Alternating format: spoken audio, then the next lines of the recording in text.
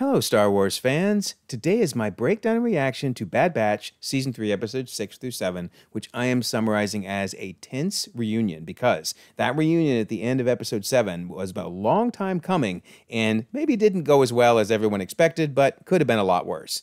As usual, I try to give a slightly different take on the episodes than a lot of the Easter egg type breakdowns. Those are great, but you know I like to put a unique spin on things, so hopefully you'll enjoy this. There will be spoilers, but as long as you're okay with that, then let's dive right in and see what we can find out. Don't forget, we have the March contest running all month long. Be a subscriber, leave a comment. You might win a book or a steel book with, of course, some brand new options there, Andor and Obi-Wan. Very cool. So best of luck. And we have the membership option in case you're interested in some of the cool behind-the-scenes videos and other perks that you can get for being a member. All right, so as we jump into this breakdown, I have to start with a huge, huge standing O for Dee Bradley Baker. Look at this. Look at all these characters he's played. Obviously the Bad Batch, every member of the Bad Batch, but also Batcher. Hello, who knew that he was Batcher, right? Captain Rex, Clone Troopers, Clone X Troopers, Commander Scorch, Commander Wolf, Fireball, Greer, Howzer, Lieutenant Hilo, and Samson. And granted, some of the characters aren't, super unique, but there are multiple different characteristics he puts into each of these characters. Dee Bradley Baker is the man. Wow, incredible. All right, so I love in this episode that we see this meeting between Senator Chuchi, who used to be a member of the Imperial Senate, and of course we saw her earlier last season very much defending the clones and clone rights, which was very cool. And she's addressing Senator Singh and saying, "Thank you for meeting with me." And we see Senator Singh again with his unique hat. He wears the hat well, but I would not get away with wearing that hat. But anyway, he is a former member of the Separatists. So it's really cool to see that opposite sides of the Clone Wars, basically the Republic and the Separatists, are now seeing some commonalities between the issues they're having with the Empire. So yeah, he says that even though we are on opposite sides during the Clone War, it's great to see that we're chatting together.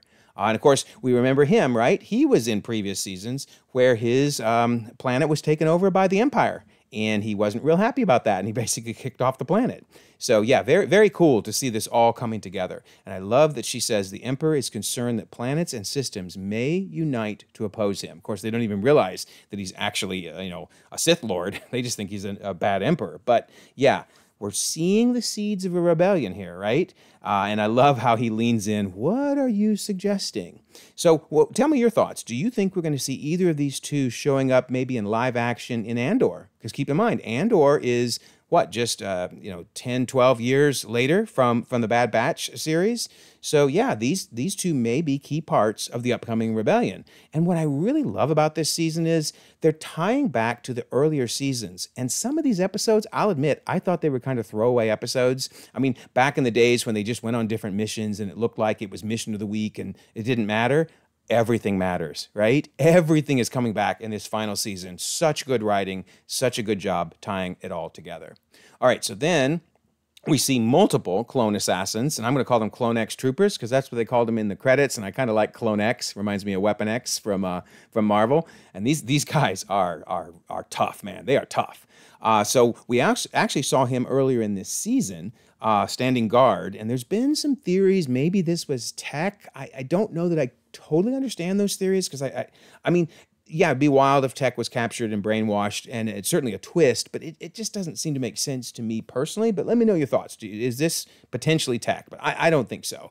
But what I do love is all the things we're learning about these Clone X troopers. So their identities are erased, brainwashed, if you will. They undergo conditioning.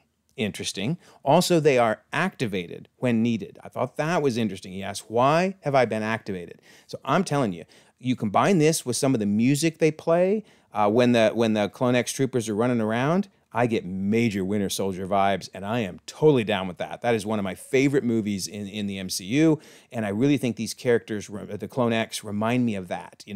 Activated, brainwashed, coded, programmed. Very, very cool. Also, we learn that they're top secret. Even some of the clones who are working for the Empire ask, what squadron are you with? Well, that's classified. Really? Wow. So it's like a subdivision hidden off that the other clones are not aware of. That's got to make them suspicious, right? And then they carry around these data pucks that are highly encrypted and list off who the people, their targets are. Once again, that reminds me of Winter Soldier, right? Because that was the first thing he would ask. Who's my target? Who's my target? Then they talk about having Fireball find out what's on the puck when they get back to base camp. And just a small thing, but I really love the fact that the pucks were also seen in Mandalorian. Because remember, this is Mandalorian's puck there on the table, showing him, who he's going after, and showing the guy, hey, you're my guy. You're the one I'm coming after. So very cool how they just tie these little details in across all the different series in Star Wars. All right, so it's great to see Howzer return. During this first mission, first scene, we have Rex there saying, Howzer, I'm approaching the senator. What's your status? Of course, Howzer says, all clear up top. And I'm sure you remember Howzer. Howzer has very good reason to not trust Crosshair, because Crosshair totally betrayed him, got many of his troops killed. So yeah, the reunion between Crosshair and Howzer went as uncomfortably as one might expect. And man, Crosshair's got to be feeling it, man. He betrayed everybody. Everybody. Wild. But anyway, the new guys do not last too long. So we get a couple brand new clones. Greer, at least to my knowledge, Greer has never appeared before this episode. They asked him, is the interior secure? And also Samson. Samson is asked for status, and he says it's cold but quiet. And let me tell you, if you're a new guy, if this is the first time you've appeared, you're kind of like a red shirt from my other favorite medium, Star Trek. Yeah, remember they're the guys that when they go down on the mission and you don't know who they are, yeah, they're dead. They're not making it. So yeah, pretty much Samson and Greer, as soon as their names are mentioned, you're like, oh, they're going to die. And they die pretty bad deaths. One strangled to death and the other one shot. Craziness. But there's also some other members of the supporting cast who have been named in previous episodes. They get killed too. I mean, it's a high body count. So Nemec, I actually thought Nemec was going to die here. They say you need to get the comms online. He runs over, starts to get him programmed and turned on, and then Clone X shoots the comm device and blows him across the room. I thought he was dead here. Nope. He actually shows up in the second of two episodes. That's him on the right, and then he gets shot and falls down and is dead as Rex shouts out Nemec. So yeah, Nemec bites it. And then Fireball, poor Fireball, man. He's got his flamethrower. I thought that was a really cool scene. He gets shot in the shoulder, if you remember, and then his flamethrower sets off one of the bombs and kills him. So yeah, that's 4 named clones. I mean, who knows how many unnamed clones died? Probably a ton. That's 4 named clones that died. This is going to turn out to have a high body bag season for sure. But maybe on a happier note, I love the Crosshair and Omega relationship. It's just so cute. Here he is chewing on his toothpick again, something he started doing last episode, and then we see Omega doing the same thing, looking over at him. That's so sweet. I don't know that he's necessarily the hero you should be looking up to, Omega, but nonetheless, the fact that with the childlike innocence, she's like, hey, you come back, you're part of the team again, and I accept you. I love it. And we'll see more of that in a moment. But also, she gets her new weapon, an energy crossbow. Can't wait to see her using that.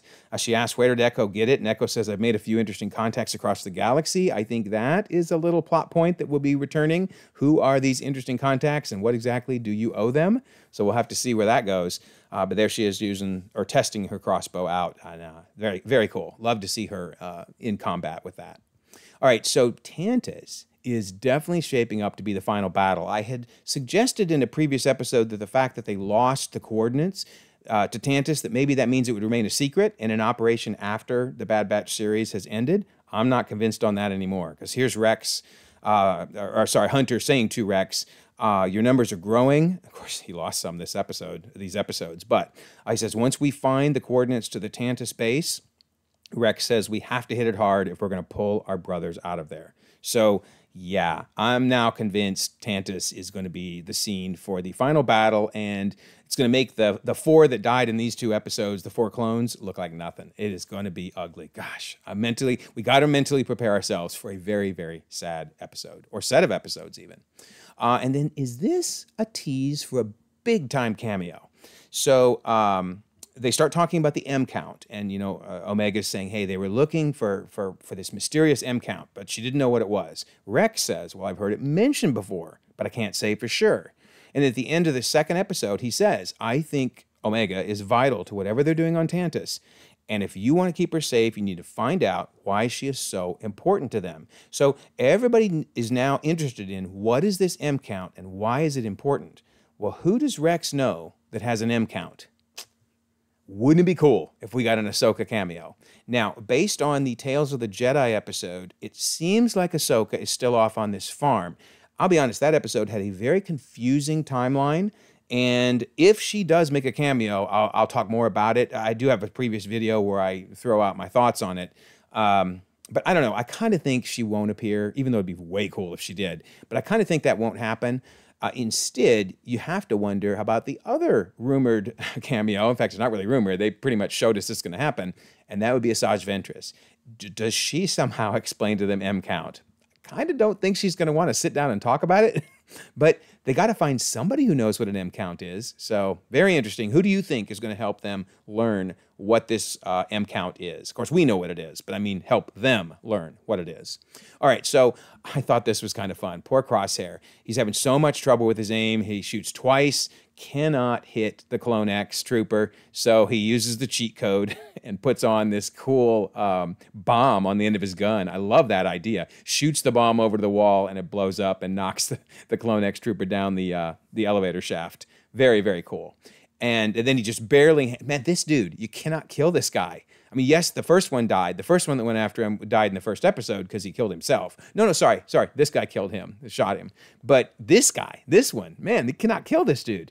And is it just me, or seeing him fall down an elevator shaft and grab on at the last minute? Did it remind you of Die Hard when McClane fell down the shaft and just barely at the last second grabbed with his hands?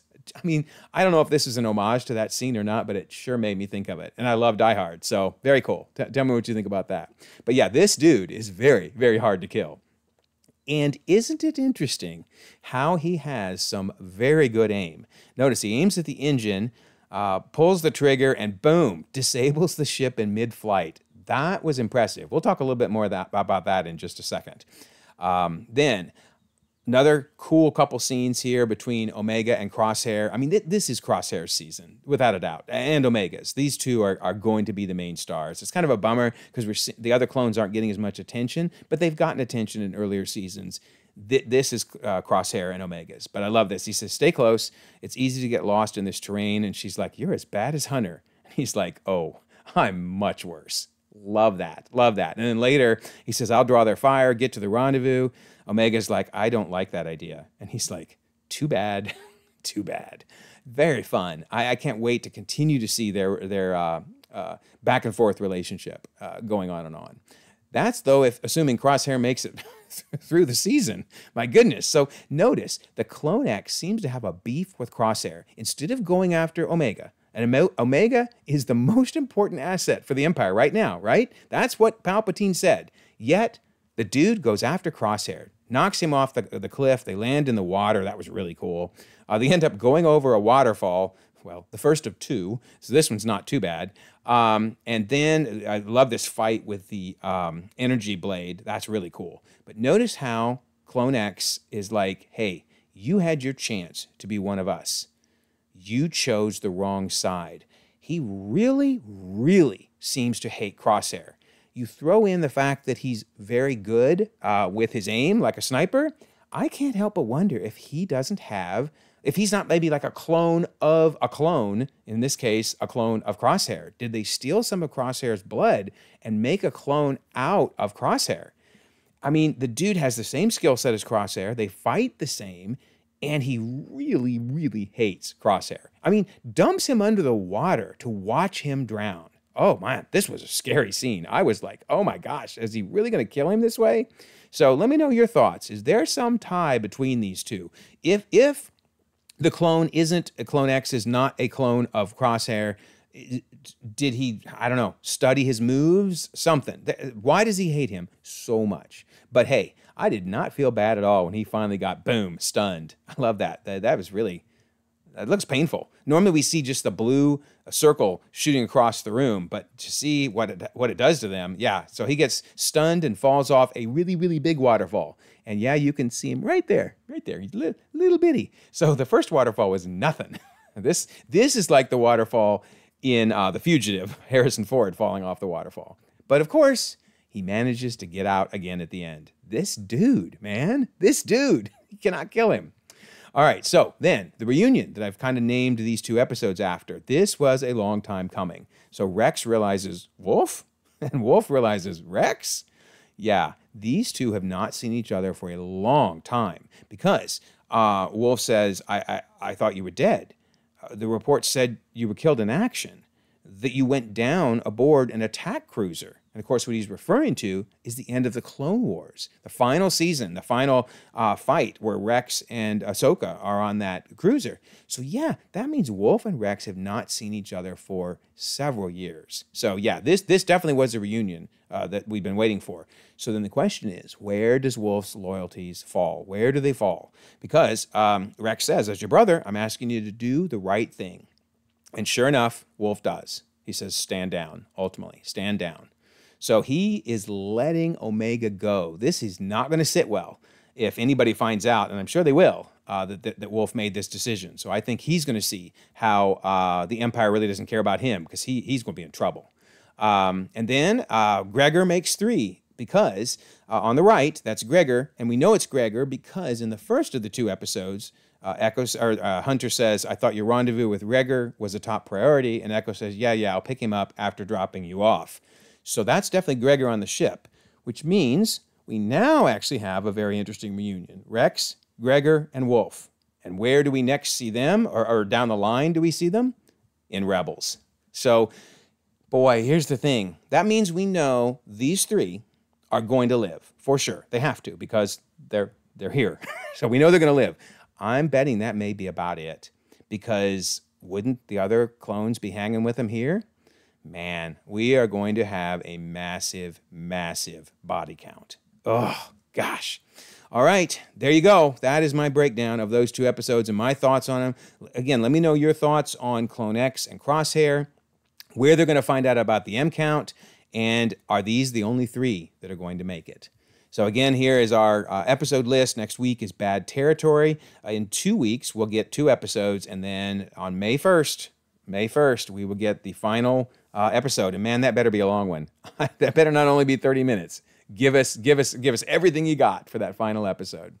And of course, here's the timeline. It'll be interesting to see, do we actually get into 17 BBY or not? And then, as I've mentioned, we got the March contest. Be a subscriber, leave a comment, win a book or a steel book. And of course, we have the membership option. And then we do have the Discord, and we talk about Star Wars here all the time. In fact, I love a Silver saying, oh my gosh, I forgot it's Bad Bass Wednesday. You know, now go see them, right? Go watch the episodes.